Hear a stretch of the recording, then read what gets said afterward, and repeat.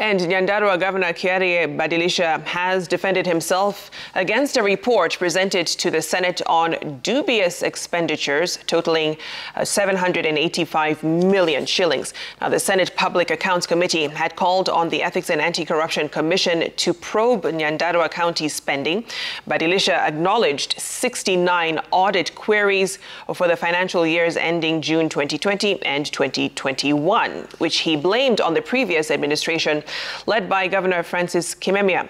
Well, Badilisha claimed that the previous administration had influenced finance officers to misuse the funds and stated that his administration is providing training to procurement and finance officers to prevent similar cases.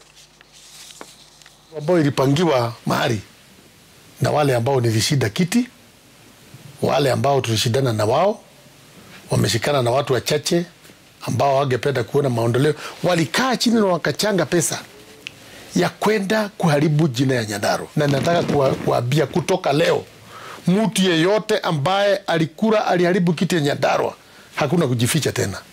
Tulikuwa tumenyamaza, tukasema turekebishe yale tunaweza, lakini kwa sababu wanaonyesha wanataka kufanya siasa naye, sasa tutaambia watu ya Nyandarua ukweli.